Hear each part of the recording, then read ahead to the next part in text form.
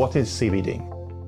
CBD, short for cannabidiol, is probably the most well-known of the 80 or so biologically active compounds found in cannabis plants.